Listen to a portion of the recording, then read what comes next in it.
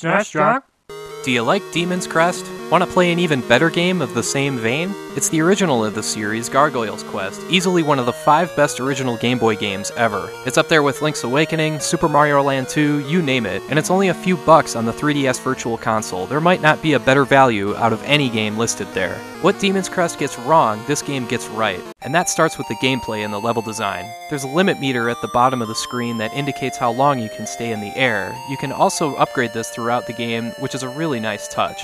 The level design here is a much better fit for Firebrand's abilities, forcing the player to be much more precise with clinging to the walls, floating in place, and accuracy with attacks. Really, it's hard to believe an original Game Boy game plays this well. Everything feels really flawless, and you always feel in complete control. Gargoyle's Quest is much more clear about where to go and what to do, thanks to the more RPG-like aspects of the game.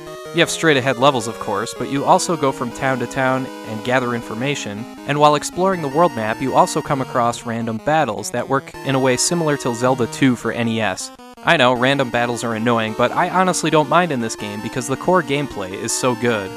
While you can't necessarily change forms in Gargoyle's Quest, like you can in Demon's Crest, there are a lot of upgrades available for your ability to stay in the air, for your primary attack, and of course to increase hit points. You can switch between weapons from the select menu. One projectile upgrade allows you to use it to reach hidden areas, kind of like Rush in the Mega Man series. Of course, I have to mention the NES sequel, Gargoyle's Quest 2, which came out very late in the NES's lifespan in 1992. This game is in fact very much a true sequel, and is much closer to the original Gargoyle's Quest than it is Demon's Crest. Again, it's highly recommended, and it might even be a top 20 NES game. That game is available for cheap on the Wii U Virtual Console. Anyway, both Gargoyle's Quest 1 and 2 remind me of hybrid games I've reviewed in the past, like ActRaiser and Vice Project Doom. These games just get it right the same way those games did. I think the platforming, action, and RPG elements work well together, but the real strength of these games is the platforming. It's classic Capcom at its best, and it's only a few bucks on the 3DS Virtual Console. Go check it out.